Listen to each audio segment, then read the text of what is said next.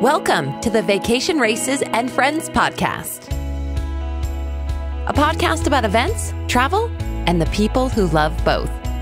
Find more episodes at vacationraces.com. We are back in studio with the Vacation Races and Friends podcast, talking Bryce Canyon Ultra Race Guide. Thank you guys for tuning in. Before we jump in, I want you to go over to another podcast. If you are new to Vacation Races, you've never done one of our events, or you want to learn a little more about how things work, you can go to our Welcome and our Orientation podcast. We have one of those that's basically made to introduce you to all events Vacation Races. So if you have never run with us before, make sure to go listen to that one and then jump back over here. And we're going to talk specifics about Bryce Canyon Ultra. Lyle Anderson, race director, in the studio today. Howdy, Colleen. I know. It's actually just my house, but that's okay. It's an amazing studio. It's an amazing studio. I got these foam things right here that I'm looking at. I know. We should show people some behind the scenes with this. Right. You got a cushion behind you there. I do. I love, we have to make it so we sound really good. Right. We got to dampen the acoustics. Very good. Yeah. Wow. You're better at sound than I am. Yeah, I learn. Well, I'm excited about Bryce Canyon because I'm going to be there announcing the whole weekend. I know. Finally. It's going to be so fun. Super excited to have you there. Oh, it's going to be great. We're going to start, of course, with our drive-through bib pickup, and then we have our starts that are going to happen. We're going to go through all of those start times and everything. We're going to be out there Friday through Sunday, so it is going to be good. Memorial Day weekend. It's going to be a good one. In Bryce Canyon. I think it is going to be a good one. And we were talking before we went on and talking about the Thunder Mountain Trail out there on this course. My favorite. I think it's most people's favorites. Yeah, it's my favorite. Well, Bryce itself, if you've never been to Bryce Canyon, there's something about Bryce. There really is. It's beautiful. It's unique. Kids love it. My kids, it's probably one of their favorite places to hike around because there's so much to see. So if you're bringing family along, if you've never been, you're definitely in for a treat. And this course is going to take you through some really beautiful terrain. It is, and it is very challenging too. So don't let the beauty fool you. Like it is gonna push you to the limits. But so let's start out with that, Lyle. One of the reasons why Bryce Canyon is so challenging is the elevation where it sits. Mm-hmm. What's our elevation above sea level? You gotta ask me that right now. I think Hatch is sitting right around like.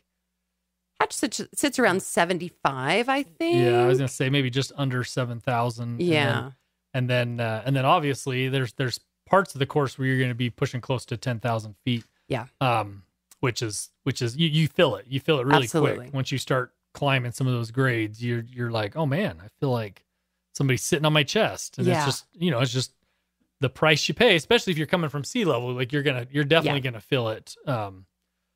A lot more than you probably realized. And we get that from people all the time. Like, oh man, that was a lot harder than I thought it was going to be. And it's because of the lack of oxygen, the elevation that, it's not because it's an off day for you. It's just because there's just less air to breathe. And so knowing that going in, a couple of things people can do: hydrate, stay really hydrated when you're out there. That's always important on this course. Make sure you're taking in plenty of electrolytes. We'll talk about what's going to be offered on the course as well. And just slow down. I mean, just know that at that elevation, you and everyone else that you're with is going to slow down. It's just the way it's going to be. And just the best advice I can give to anybody is just listen to your body. Like, let your body tell you what it needs and give it what it needs. Like, don't try and push it when you're feeling like, you need to slow down. You need to slow down. Yeah. So it's gonna be great, but it will be challenging. There's challenging terrain out there. I think one important thing about Bryce too is you're up at this elevation, and a lot of people envision maybe a lot of trees and things. It's pretty exposed out there. There's a lot of this course that's it open. can be in spots. There are a lot of areas where you are running through the forest and you're in the thick of trees and stuff, and a lot of elevation variation too, where you're going up a hill and then you're dropping right back down, and then you're going right back up another hill, and so it's like kind of a roller coaster. Sometimes those rolling hills tend to like just eat you up. Yeah, and you're just like ready to be done. But that's where your mental toughness comes into play. And you've set out to accomplish this goal of finishing this race, and just remember, like, hey, the finish line's not there until you get to it. So just keep at it. And I did this race several years ago. I ran the 50 miler, and it was a little different route that year. Right. We actually started at Crawford Pass and went all the way to the layout was different, but basically finished at Coyote Hollow, but we went all the way through Red Canyon and all that stuff. And anyways, and when I did it, that was the thing I remember the most, was just these rolling hills. I'd just be like, I'd drop down a hill and I'd feel like really good, and then there's another hill I got to climb. Short, steep. They're not long, sustained, where you kind of get into a groove. And so it's hard. It's hard to get into that running groove that you want to really, like, you know. I hate to say bank some time, but like I use that term all the time, because like when you're running ultras, you know, the thing about it is like I always tell people if they're new to it, like you want to run when you can run, when it's runnable terrain, you want to run, like take advantage of that when you opportunity. can move. Yep. And then when it's you know, steep, like slow it down and just take your time up there. And then when you get to some runnable terrain, make up the difference. You know, just try and be smart about it and stuff. This course is hard to do that, so you got to be really smart early on, but also be smart on the downhills, because some of them are pretty steep. Yeah. But we've had so many people do this as their first 100. I mean, we have a mutual friend, Maria. She did it as her very first 100. And we've seen a lot of success on this course as well. And people just love it. It's challenging, but it's something that you're really going to enjoy. What's fueling your race? Is nature powering your run? Nature's Sunshine puts the power of nature into your hands with world-class herbs and supplements, protein powders, and active nutrition formulas designed to keep you healthy for the long haul. With nearly 50 years of expertise and an impeccable reputation for excellence in the natural health industry, we're proud to partner with Vacation Races to offer you 15% off your order. Just use promo code NSPVR at checkout. That's NSPVR. Live better, climb higher, dream bigger, dig deeper, and power your game with the power of nature at naturesunshine.com. Let's kind of dive in, Lyle, and let's talk about drive-through bib pickup. That's going to take place on Friday. Yep. And how is that going to look? What's that going to look like if people haven't been to our drive-through COVID-19 bib pickups? So this race marks a year. 1 year. 1 year ago that we did our first post-COVID race. So this was the very first race that we rolled out with last year, after all this COVID stuff.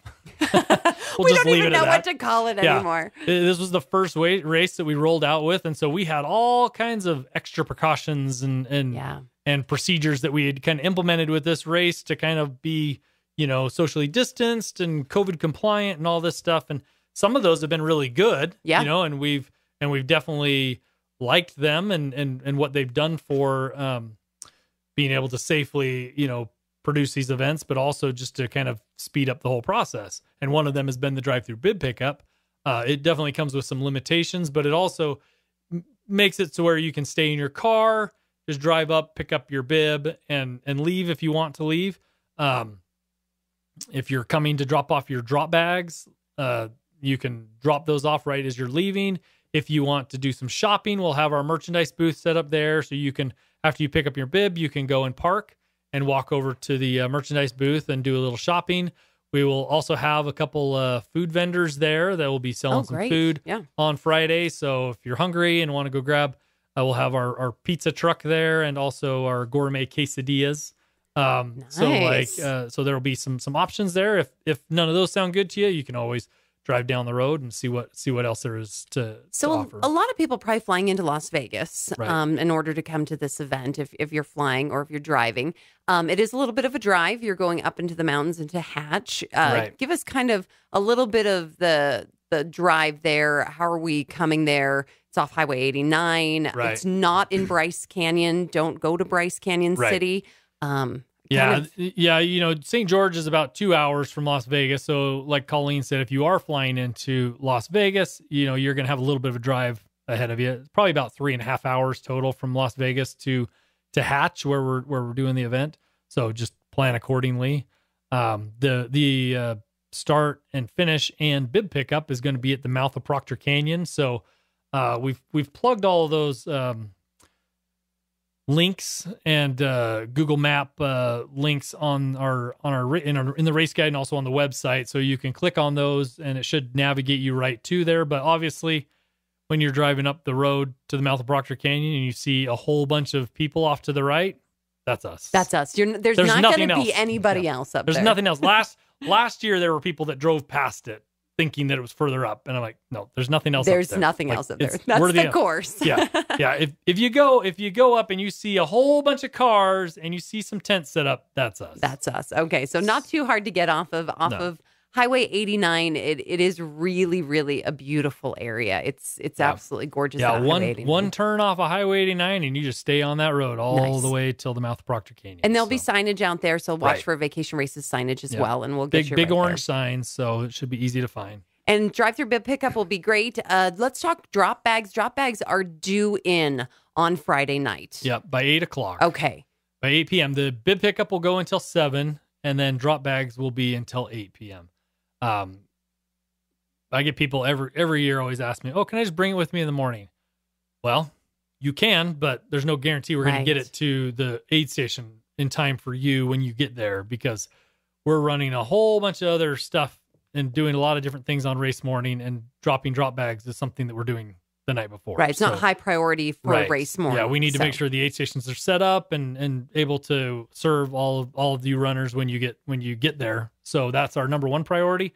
And sometimes our aid station crews aren't coming by the finish line. Some of them might be camping up there close to the aid station or something like that. And so just be aware there's a lot of moving pieces to this. And so like having your drop bags there by 8 p.m. on Friday night is very critical if you want them taken to the aid station. Make sure they're there in the morning. And like, we've done this at all the events since COVID, but like, and if you are planning to use the drop bag, you need to make sure you bring the bag pre-labeled and everything ready to go. There's not going to be, markers and tape and stuff there for you to use. No communal, bag marking stuff. You need to have it all marked, before you get to the prior event. to coming. So, yeah. And we also always suggest that you put your information inside the bag as well as outside. Of course, outside is where we want it. Bib number, you can put your name, whatever else you want on the outside. But we also recommend just putting something on the inside just in case that tape falls off or however you've marked it. Yeah. And another thing to be mindful of too, because we just did our Zion Ultra race a couple weeks ago. And I was amazed at how many people just threw, some salt pills or some scratch or something like that, just in a little sandwich bag and threw it out there because they wanted that taken to the aid station, which is great. Like, we'll do our best to get it there, but you got to be aware also that this stuff is just getting thrown in the back of a truck. Sure. So if it's on a lightweight bag like that, there's a really good chance that when they're driving down the road, it might get blown out. Yeah. So just be aware of that. Like, it is being loaded in the truck. So if it is going to be a lightweight bag like that, you may want to put something else in there. A can of Red Bull in there or something to weigh it down just so that it's not going to get blown away. So yeah, that's great. So 8 p.m., make sure those bags are marked up and make sure they're there. Of course, we do have camping available at this event right at the start finish, which is so cool. I mean, all weekend long, you can stay for $40 Memorial Day weekend. Yeah. This is great. Not all weekend, all week. Oh, all week. All week. Yeah. Oh my gosh. Yeah. So whether you're staying one night or the whole week, that's $40. $40. Great. And I talked to the landowner the other day. He's going to be set up there to collect your money. We do ask that you bring cash to pay for that. He's not set up to be able to take your cards or anything like that. So make sure that if you're planning to camp, that you bring $40 cash with you for that. And it's a big open field, so lots of room for everybody to spread out and to camp there, and it just makes for a really nice party when everybody's right there. It really does, and it makes it so easy. We'll have porta potties there in the camping area and everything, so it'll be great. So if you want to come and camp with us. $40. I mean, you really can't beat that over a weekend like this. So that is available, and that kind of takes care of our bib pickup and Friday.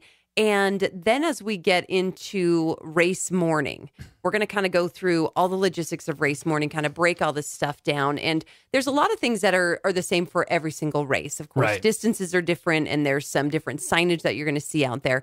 But let's talk first about aid stations. Lots of aid stations out there. How far apart in general are the aid stations on this course? A good rule of thumb is that we try to not have aid stations any more than 6 to 7 miles apart. Okay. So There was the year that I ran the 50 miler. Yes. We had aid stations that were like 10 miles apart, which was too far for this course. So we've shortened the distance, and then there are some water only stations that are kind of spanning that distance, to kind of shorten the gap. Kind of fill in that gap. Mm-hmm. Yeah. So any aid stations that are further than that, we have stuck a water station there between, just so that you're not having to go that far without being able to refill your water. So what can we expect at aid stations as far as what nutrition's there? What electrolytes are we using? We just rolled out the Gnarly 2.0 at our Zion Ultra. Gnarly 2.0. Oh, Gnarly 2.0, not I got 2.0. corrected on that. Yeah, Sorry. Gnarly 2.0. Fuel 2.0. It's a great new product that Gnarly has come out with that we're only using at our ultra races, and it's more of a total meal replacement is kind of the idea behind it. It's got calories and electrolytes. Right. And so it's great. We had a lot of people that used it at Zion and really liked it. And so we love Gnarly. They're a great sponsor of ours. Amazing. We've been with them for a lot of years now, and they do an amazing job. So we're really happy to have them and their support at these events. And they're going to be working one of the aid stations too. Oh, great.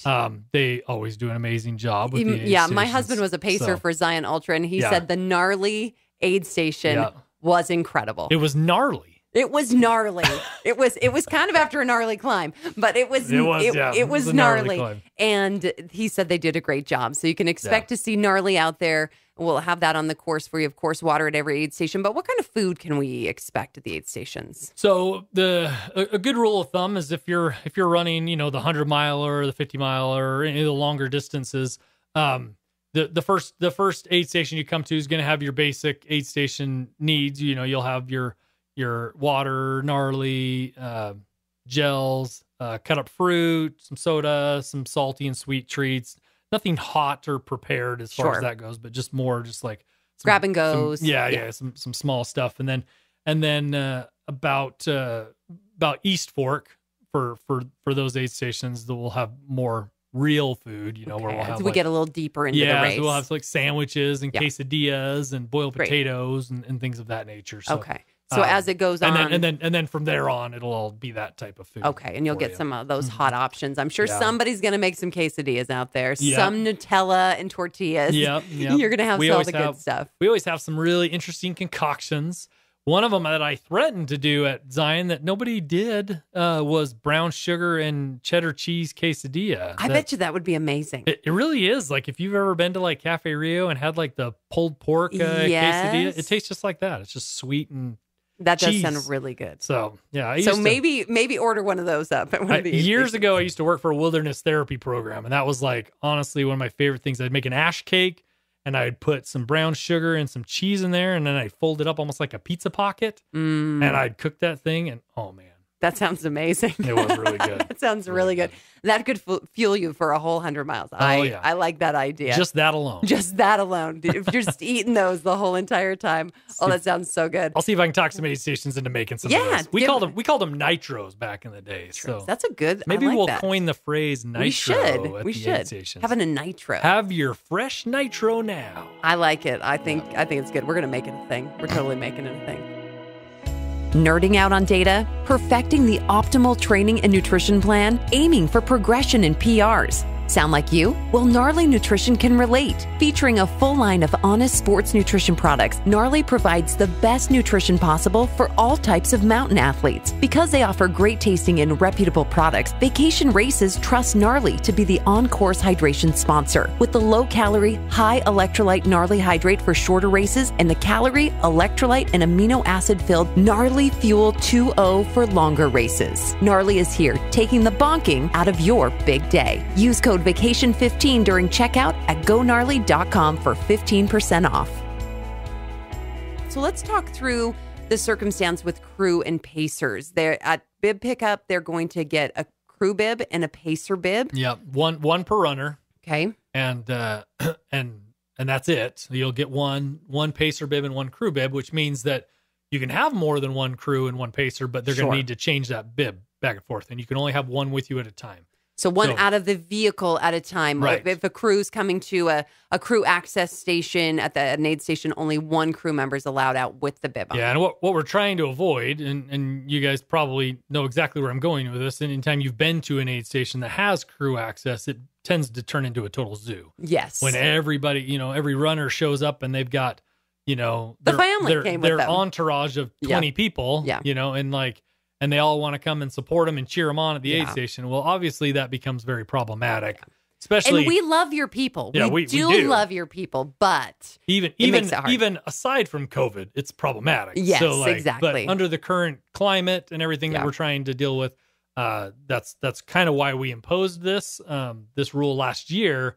And that's another one of them that we just like, we're going to hang on to it for a little while because it's helped to really streamline things, to really minimize the crowding. Because what we don't want is, first of all, like your crew, any runners that have crew, the aid stations are already hectic enough trying to get all the runners their food and help them as best they can without having a bunch of crew and pacers running around adding to that chaos confusion. Kind of. Yeah. So that's great. So remember that crew needs to have that bib on. They're allowed outside of the vehicle at those crew access points only.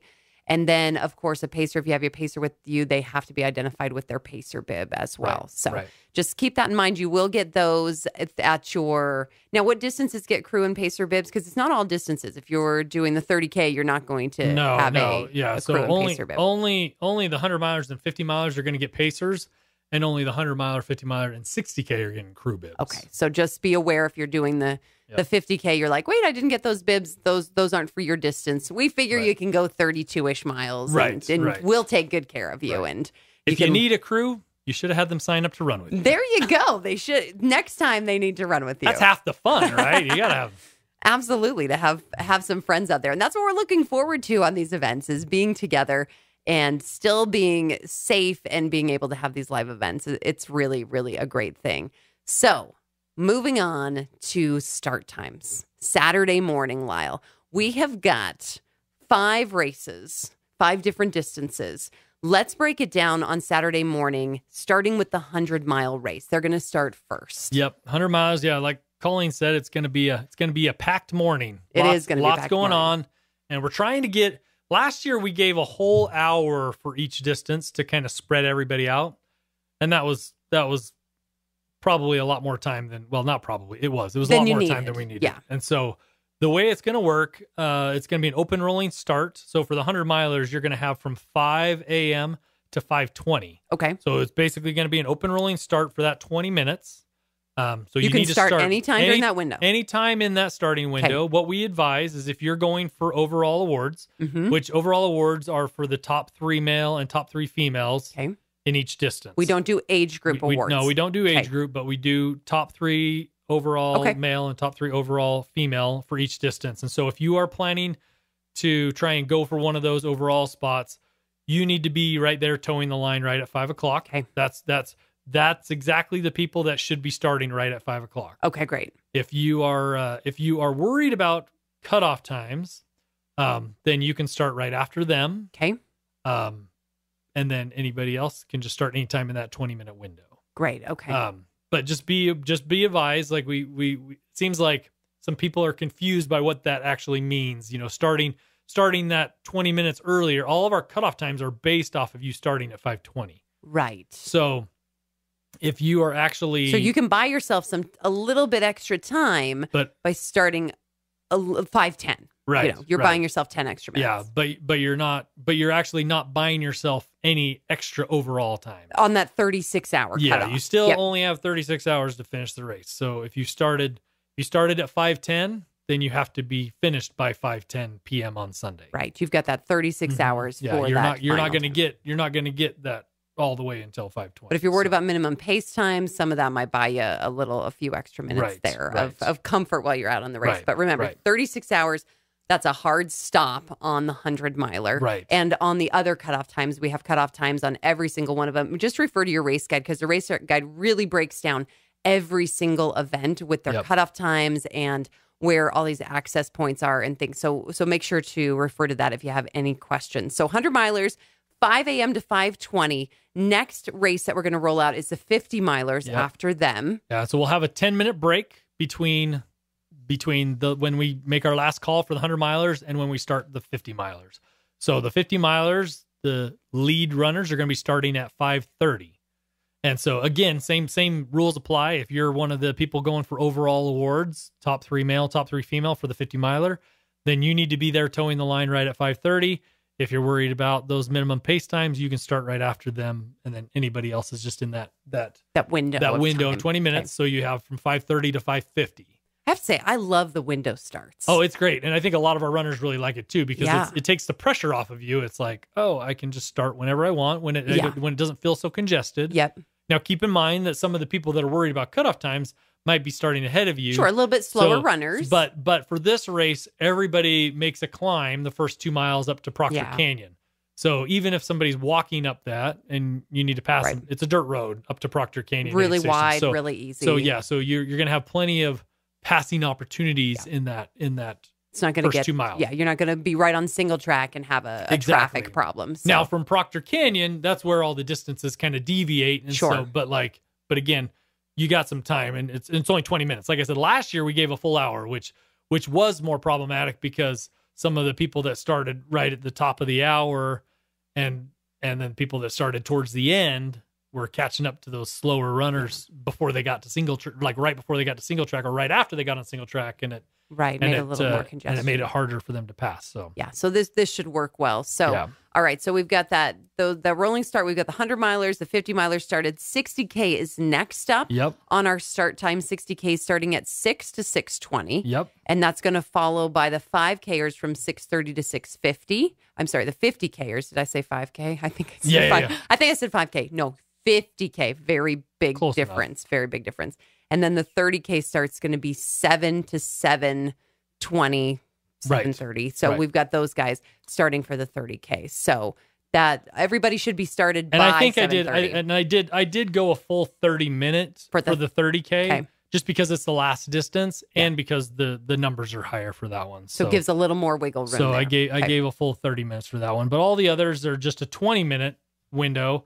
The race guide says 30 minutes, but that's between distances. And so just be aware that it is only a 20-minute starting window for each distance. Great. So. All right. So start should be great. I have to say, I remember when we ran Antelope Canyon those few years back, and we started way back from everybody because we didn't want to get in the crowd, and we went to the bathroom after the starting gun, and we did a rolling start, and it was so much better. I mean, to start a long race like that, I really think is the way to go. Well, because at Antelope Canyon, if you remember, we went straight up. You crossed the highway, and you're just stuck waiting for people. If you remember, we kind of went off course, if you remember correctly. We bought ourselves a little extra time. Because we weren't paying attention, but whatever. I don't know we bought ourselves. We just stalled a little bit is all. Let's talk about off course, and let's talk about course markings while we're on that. What are you marking the course with? So all the course can be marked with pink ribbons. Okay. Our pink markers, if you've ran any of our races before, they're all the same. So you'll recognize the pink ribbon, the flagging tape with the bird scare tape, and the reflective tape on our little clothesline clips. They're really easy to see during the day, especially in a green forest. Yeah. The pink really stands out. It contrasts really well, but also like at night, the reflective tape that we have on there, it's going to pick up those lights. It picks up the headlamps really well. So, and it is going to be dark when we start, especially the 100 milers. You're going to need your lights on, and you'll have to. At least till Proctor Canyon. But the nice thing is you're going to come back through Proctor Canyon after you do your first 50-ish miles, and so you can drop those lights. If you want to drop your light and then pick it up before you head out towards Blubber Creek and heading out towards Crawford Pass, then you can do that, and you can just drop it in your drop bag and then pick it up again before you head out. So it makes it kind of nice. Yeah, that is kind of nice. So you watch for the flagging tape out there. What about signage as far as the do not enter kind of places? How is that going to be marked so people understand? So anywhere, the way we mark our courses is we generally try to put the markers, in some pretty obvious places. If it's on a trail that there are no intersecting trails that you could deviate, we may space them out a little bit further just because there's nowhere else for you to go. But anywhere where it's going to be confusing or there's a lot of junctions, we'll mark those junctions really heavy with markers. So you can always just kind of follow the pink markers. And if there's a trail that has several intersecting trails, we'll use some arrow signs and also some wrong way signs just to let you know that if you see a wrong way sign, don't step over it. Yes, that's generally a good rule of thumb. And if you do, and you try and get mad at me, I'm going to say, why did you step over that wrong way sign? Can we give a shout out to Mike Versteeg? He's going to be doing course operations on this one. Mike is amazing, and Mike can put a lot of miles on his legs. He can, and he marks the crap out of these. He does. He does a good job. And his crew that helps him does an amazing job too. So yeah, if you see Mike, and he'll be there at the start to kind of give you guys a little rundown on what you can expect. Mike's not a man of many words, but he also doesn't hold any punches back either. He'll tell you exactly what you can expect. So he's a man of many miles, though. He is a man of many miles, and he does it all, and he'll do it all multiple times before and after the event. I know, he's incredible. You guys are in good hands. He really does mark the course really well, and he takes a lot of pride in it. Yeah, so. No, it's great. I was glad to see that he was out there doing course operations for us again. Mike's a great guy, and we're always glad to have him out on course, helping you guys out and make sure we're all marked up on that. So we got you all marked up. There's a couple of junctions as I was looking through all the different distances, where some distances go one direction, other distances go the other direction. How is that going to be marked? How would if I'm a 100-miler, how am I going to know when I get up to the top of Proctor Canyon which way I'm going to go? So there will be signage to kind of point you where to go. A lot of that really kind of, I hate to say it needs to be something that you take personal responsibility for. Absolutely, but it really is something that you need to take personal responsibility for because there are multiple distances going different directions. Yes. So you really don't want to just follow the person in front of you, which we all understand that happens. Yeah. So we will have the trails marked with which direction you need to go. But if you're wondering, we should have an extra person there that's directing you where to go as well.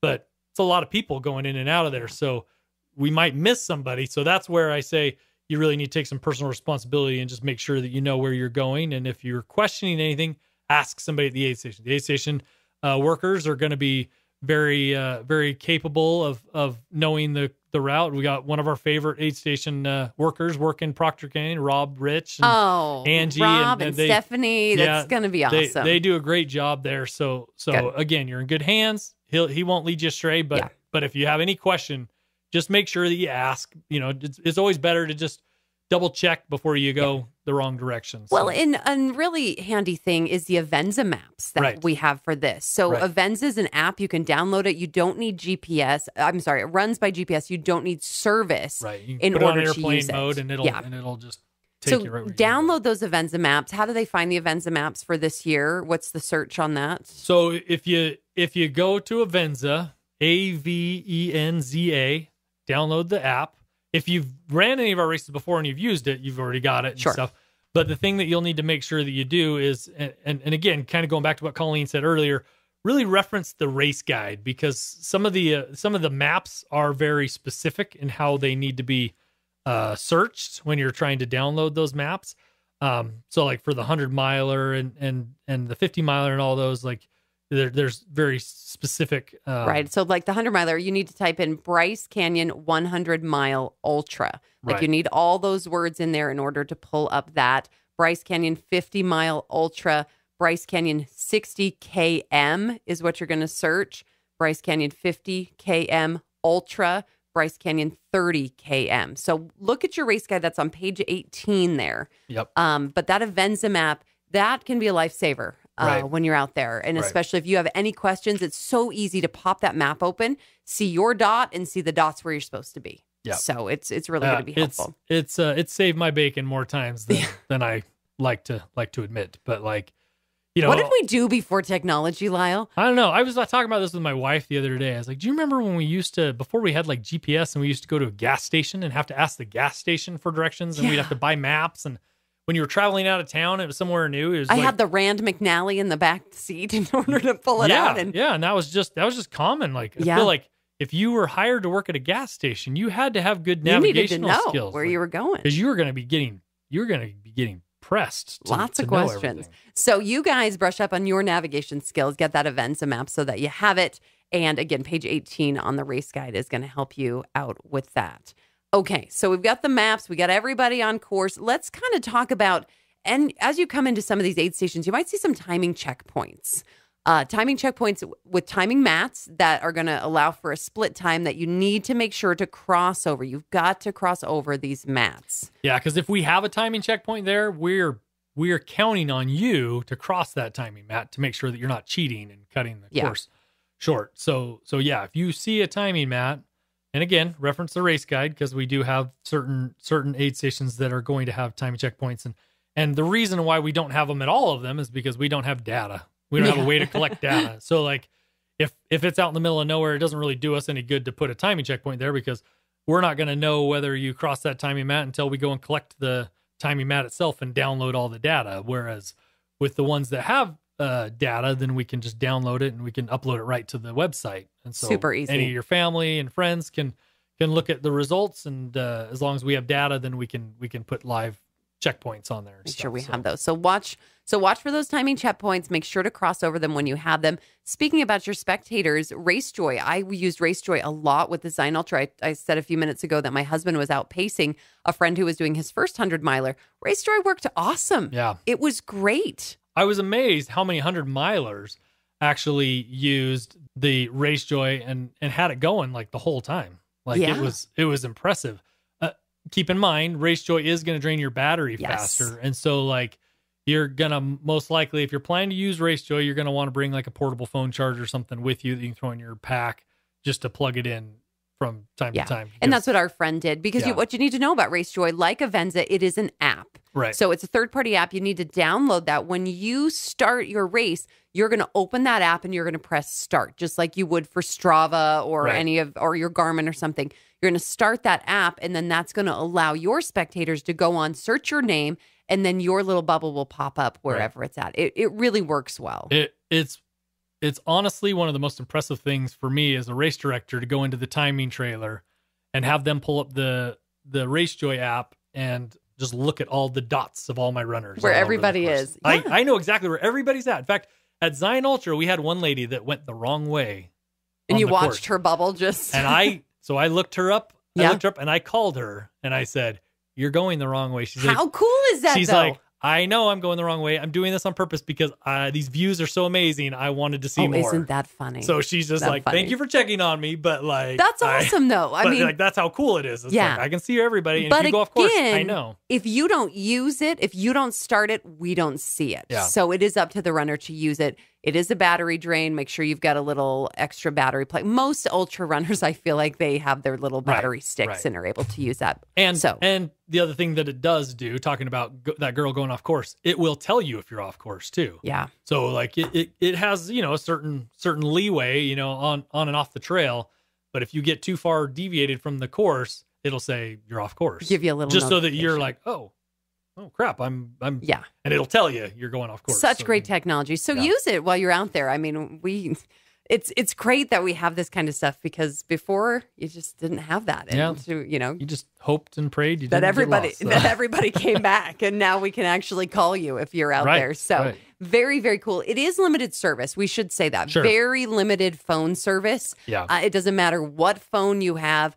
As you get to the higher points, you might have a little bit of service, but it is very limited. From Blubber Creek and Kanab Creek aid stations, like you're kind of on the rim right there. And this is on the 100-miler. On the 100-mile, yeah. So if you get out to the rim, like at the aid station might be iffy, but if you actually walked out to the rim, you can make a phone call, and it would probably go out at those two. Crawford Pass and Straight Canyon, they're kind of down in a bit of a hole, so you're not going to get nothing there. Yeah, and then East Fork Aid would have Blue Fly would have data or a little bit of cell phone coverage. Service. Yeah. East Fork should, Coyote Hollow should, and Red Canyon Aid Station for the 50-miler and the 50K, it should as well. And then Hillsdale, and then of course the start and finish line has great coverage there. Yeah, so just be aware of that. You may not have great service while you're out there. Airplane mode's always a good idea, and to save that battery. So cool. All right, so we've got everybody using all the technology that they need to. Let's talk about Grim Reaper and minimum pace times and how that's going to work. Every distance has different Grim Reaper times. Right. But how does that work? Is there literally Mike Versteeg walking with a hood and a sickle? We've done that. That'd be so fun. That would be so fun. We've done that. I have the Grim Reaper costume. It's hanging in my costume. And I've done that before where I've actually been at the aid stations to enforce the Grim Reaper times. I don't generally make it to all of the Grim Reaper times. Yeah, I was saying you're probably doing some other things. So somebody's going to be there to enforce the time, whether it's the aid station workers or somebody from the staff ourselves there to enforce it. But for the 100-miler, there are 3 Grim Reaper times. The first one's at Proctor Canyon Second Pass, which is mile 35.4. So like before you head out to the Crawford Pass to the long, kind of that long straightaway that you have. Yeah, you have to be past the aid station by 4:30 p.m.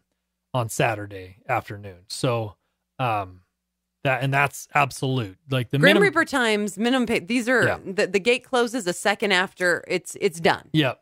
Like that's you have to be left the aid station by that time. You can't be arriving by that time. Okay. You have to have left the aid station by that time because you can't say, oh, it's I have to be to the aid station by 4:30. No, you have to have left the aid station by that. Because there's been some confusion in some of the races where people are like, well, I made it to the aid station by that time. Like, yeah, but then you honestly spent 15 minutes at the aid station. You could have hung out there for an hour. So it's make sure you're to the aid station and out of the aid station before these Grim Reaper times and these minimum pace times. Yep. And then the second Grim Reaper time is at 4:30 a.m. on Sunday at the Crawford Pass turnaround. Okay, that's at the tail end up on the high point. 12 hours between those 2 Grim Reaper times, but you have to have left Crawford Pass and started heading back towards the finish line by 4:30 a.m. on Sunday. And then the last Grim Reaper time is at Straight Canyon Second Pass aid station at 8:20 a.m. Sunday.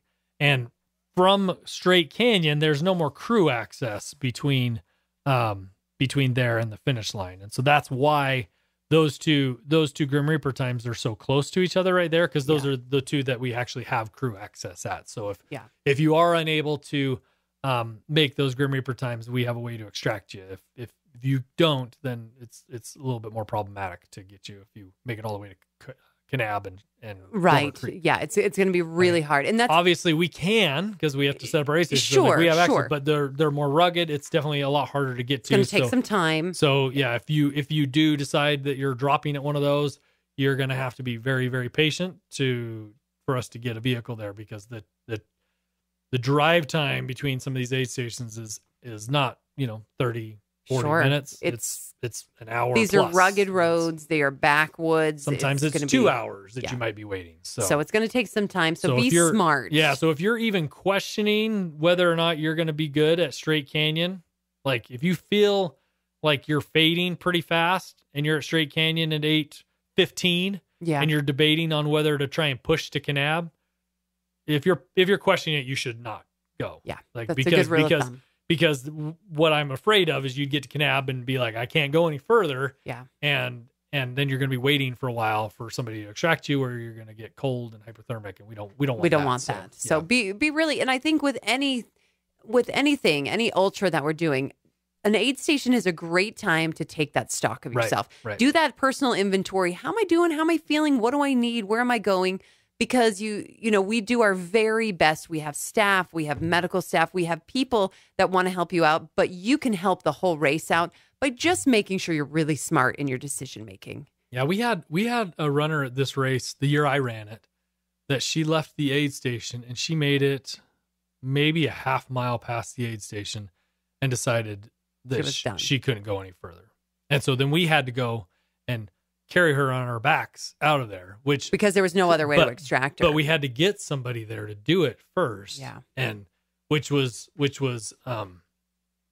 scary for her and for us, because it's like that was something that should never happen in the first place. Right. She should have stopped before she stay at the aid station. Yeah. So really take your personal inventory when you do that. Okay, so those are Grim Reaper times for the 100-mile race. What about for the 50-mile race? We only have 1 Grim Reaper time for the 50-mile race? Correct. And it's at Red Canyon Second Pass. Okay. At 6:30 p.m. on Saturday. Okay.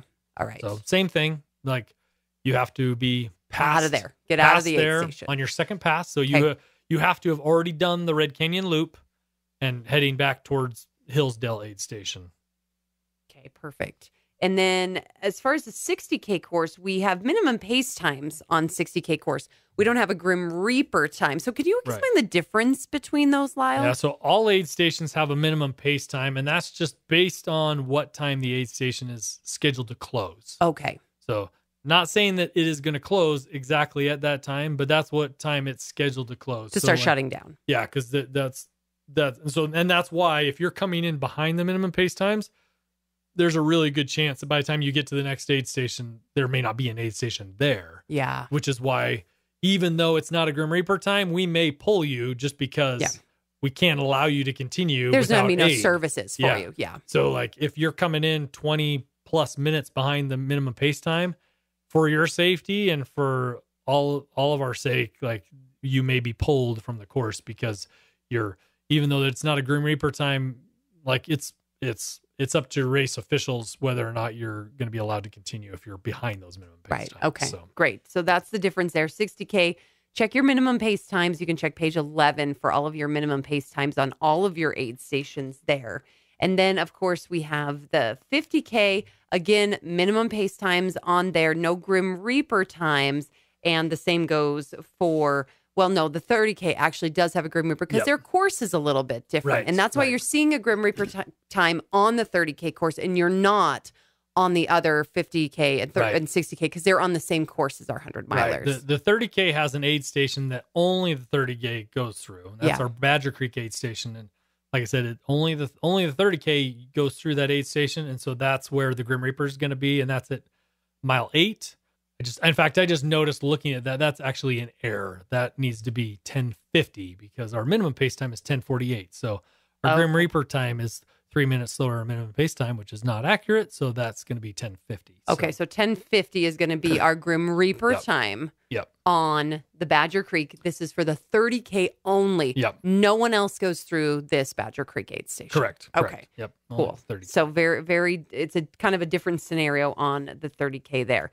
So drop bags, things like that. If you drop your drop bags off Friday by 8 p.m., those drop bags are going to be taken to the different locations where I love the pictures from Zion Ultra with all the drop bags. It really was so fun. If you watched Vacation Races in Ultra Adventure, their social media posts, they had all of the drop bags were sectioned into the different aid stations where they were going. And that's what we can expect here as well. So if you have something that needs to go to the Proctor aid station or the Red Canyon aid station or the Blubber aid station, you're going to put it in those different places in order to have it.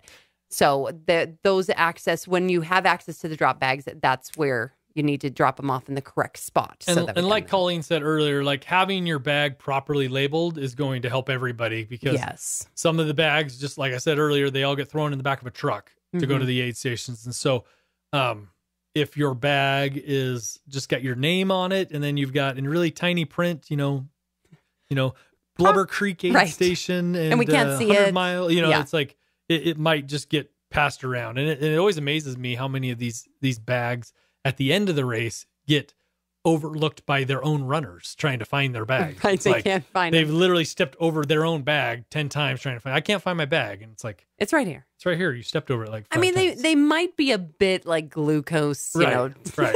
But what I was getting at is like do some things to make your bag jump out at you. Yes, so like tie something on it. Yeah, so I've seen people use different colored, duct tapes, and which is probably less of a help anymore these days because everybody's doing that. So like, somebody's got green fluorescent duct tape. It's kind of like the luggage pickup at the airport. Right. Everybody's got a black bag, so try to differentiate yours. But if you have a different type of bag, also that'd be helpful. Be in mind of that. Like a lot of people will put things in Ziploc bags, which there's nothing wrong with putting them in Ziploc bags. But if 3/4 of the other participants are putting things in That's Ziploc a lot bags, of Ziploc then bags. And you put pink duct tape on yours and 10 other people put pink duct tape on, you're going to be looking at all their bags, trying to figure out which one's yours. So anything you can do to try and make it stand differentiate out more. those, that would be really helpful. It'll make it easier for you and for us. And the other thing, talking about before we move on past drop bags, that's very critical is if you want your drop bag brought back to the finish line after you've used it, make sure you put it in the return to finish pile because if you don't, I am done, I'm not coming back there pile. Because if you don't do that and then you come to the finish line wanting your bag, well, it's going to be hanging out at the aid station until it closes because we don't know that you've been through there or you haven't been through there. Funny story from Zion Ultra as well with our friend who was doing his first 100-miler. His wife, he had 2 passes at the Virgin BMX aid station for Zion Ultra, and she got him through, got his bag for him, and then she took his bag and put it in the car and drove away. And he came back on the second pass. So remember, if you have multiple passes at an aid station, because tell your crew, they might need to remember, or you're not going to have those clean socks and the lube that you really wanted coming on the poor second. Judd. I know he didn't have it, and she felt really terrible about that too. But you know what? He survived, and it was just fine because the aid station was well stocked with everything that he needed. He just didn't have his clean socks. He just didn't have his clean socks, and his toes are terrible right now, but they're fine. He's got a belt buckle, and it makes everything better. So, all right. So we've got all that. Spectators, Lyle, talk to me about spectators. We know that crew access, how that's going to work. One person out of the car at a time. So really, this is not spectator friendly. No. And spectators are not really encouraged anywhere on course. The best place to spectate is at the start and finish line. Because we cannot come and extract your Toyota Corolla from some of these places. It's not going to happen. Yeah, please do not try it. And if it's not, and along that same line, if it's not an aid station that offers crew access, and your crew does try to go to that aid station, then your runner's going to be disqualified because you're not playing by the rules. Right. Like everybody has to play by the same rules. So like if we say there's not crew access at Kanab or Blubber Creek, and you decide, well, I'm above the rules, and your runner tries to get there, and we'll be paying attention to that kind of stuff. Yeah. Like, please, because we have to. It puts a huge burden on to other participants, and we don't want to do that. Right. And there's a reason there's no crew access. Yeah. The roads are horrible, and like Colleen said earlier, like if you are trying to drive a Toyota Corolla up a 4-wheel drive only access road and you get stuck, and then we can't get aid in and out of the aid station because you're blocking it, well, now you've created a much bigger problem. Right. So just stick to that. No, it's not spectator friendly. Have your spectators use RaceJoy. It's great. Even from a distance, you can be involved. You can even send cheers to the people on RaceJoy. I mean, use that app. And that's just, it's a reality of this course and how it is on that. So don't worry about that. But finish line, we're going to have some fun. I'm going to be there at the finish line. We're going to have some fun. We're going to really celebrate. Talk about awards, because there's always somebody who heads out on the 50-miler and they end up dropping to the 60K.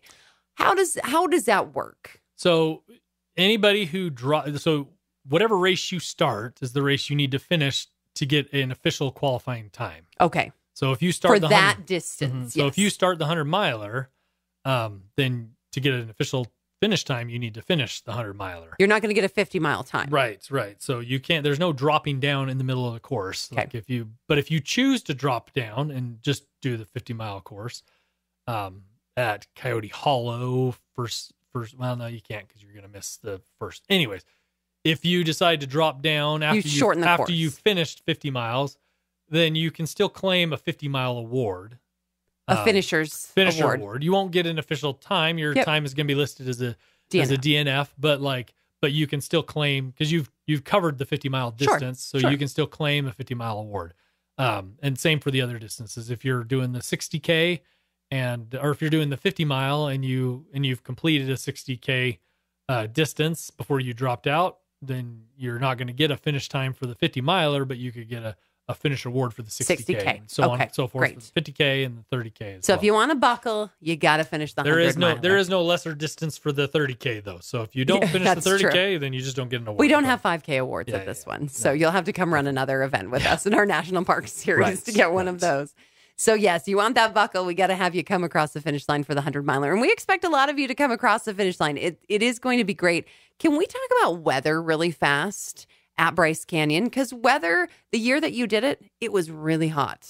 That year. It can get hot up there, but it can get cold up there as well. Yeah, and when Colleen says it was really hot, it was in the mid 80s. But at that elevation, the air is thinner, it's drier.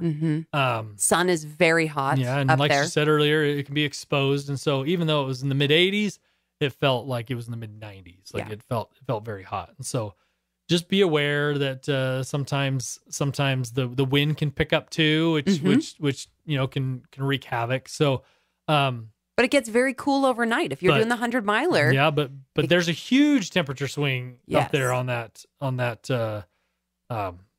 plateau. I mean, I've been through there in the middle of the day where it's been in the summertime almost 100 degrees. Yep. And then below freezing at night. Yeah. Like it just huge temperature swings. So yeah. just be prepared for that. Like, you know, in your drop bags and stuff, especially for any aid stations you're going to be going through during the overnight hours, like you're going to want some dry, warm clothes. You're going to want to put some warm layers that you can throw on once it gets dark. Yeah. So definitely we don't know the weather. We don't know what Mother Nature is going to do for us, but you know, it can get warm. The sun feels warm. Sunscreen is really important at this elevation, especially if you're going to be out all day long. Right.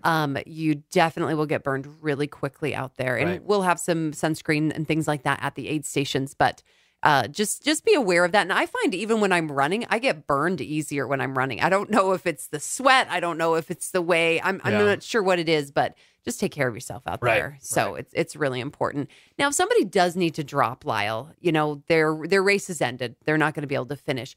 What is that procedure? What does that look like in order to drop and make sure that people are accounted for and they're taken care of?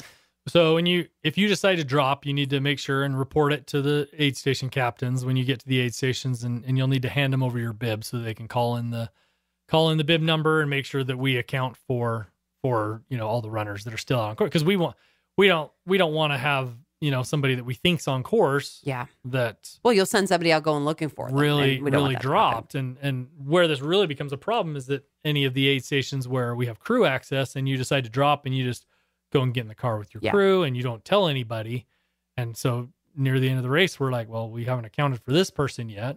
And so then we have to call you and be like, are you still out there? Oh no, I quit 60 miles ago. Right. It's like, oh, well, thanks for letting us know. Yeah. So make sure to turn those bibs in. That's the appropriate dropping procedure. Medical, we're going to have some basic medical needs at all the aid stations. Yep. So you'll have some of those little items and things that you'll need for cuts and scrapes that happens at all ultras. It's part of ultra running. We'll have that kind of stuff. Of course, some lube and things like that if you need it. But aid stations are your best friend. Those volunteers are going to be awesome. We have some of the best, and they're going to take good care of you. So it's going to be great. Anything else you can think on the course, Lyle, that we should hit before we kind of move on to this Bryce Canyon area? No, I think we've covered it pretty well. I mean, Colleen was just talking about medical at the aid stations. We will have a few select aid stations on the course where we will also have, some medical personnel there just to make sure that you guys are in good hands and stuff. And for the 100-miler, we'll have them at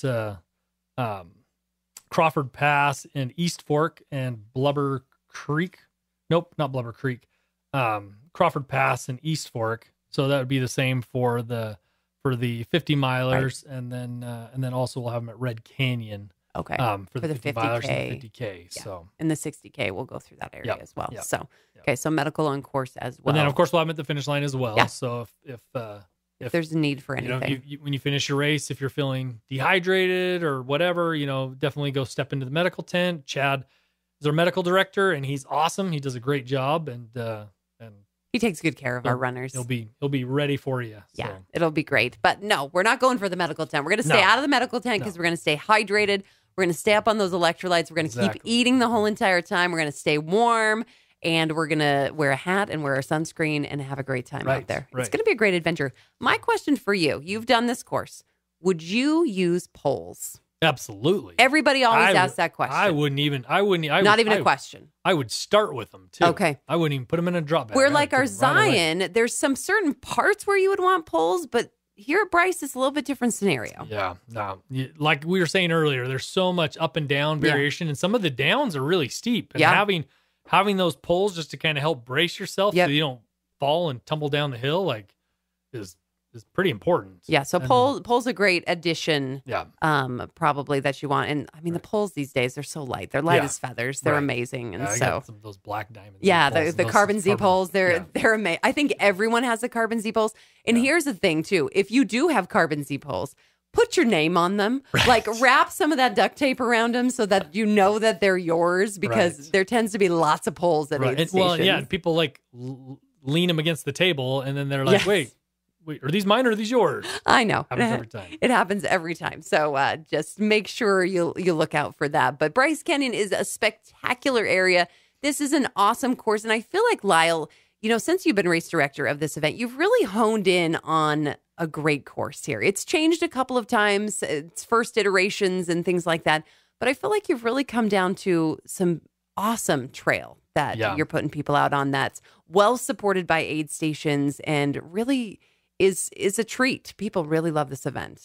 It's a really good one, and it is a challenging course to be able to service all the aid stations because of the nature of how spread out it is. Like for us to get to Crawford Pass, like we have to do a big roundabout loop basically to get to it, and so there's no straight lines. No easy way, but there's no easy way to a 100-mile finish line either. Nope, absolutely. It's just plugging on and keeping going. So we love to have you guys, and we're so grateful that you're going to be with us. If you're going to be in the area and you're looking for some things to do, there's plenty of suggestions in the race guide of different trails you can do. And really the best thing you can do is download the Spark Plus app. That's another third-party app that we use that gives you all sorts of things that you can do in these areas when you're visiting. So it's the Spark Plus. You can find this in your race guide as well. Page like 22 and 24 has some great information on that and things to do, because you're not going to run out of things to do in the Bryce Canyon area. No. Not at all. You can even swing through Zion on the way home. It's going to be busy though. Zion's going to be busy if you're trying to get there. That's what I love about Bryce. It's not quite as busy as Zion is. So it's good stuff as far as that Might goes. be on Memorial Day weekend. Oh, absolutely. I mean, everybody loves to get up to the mountains when it's getting warm and things like that. But you guys are in for a treat. We've got great camping at the start-finish line available for you if you need it. If you do have any questions, Lyle, what's your email that they can reach out to? Lyle, Lyle, at vacationraces.com. Are you sure it's not Lahile? You don't want to spell it No, well, if you're at Wendy's. If you're at Wendy's, that's how they spell your name. They may misspell my name, but it is Lyle. Lyle at vacationraces.com. Of course, info at vacationraces.com is our customer service. So, what else do you got for me? So one of the things we started to talk about it a little bit earlier, and as I'm scrolling through the race guide, I just wanted to make mention of it. On your bib, you're going to have 2 tearaway tabs on the bottom. Oh, yeah. One is for your race shirt, which you don't need to worry about that. We're going to take that when we give you your bib and hand you your shirt. But the other one says meal ticket on it.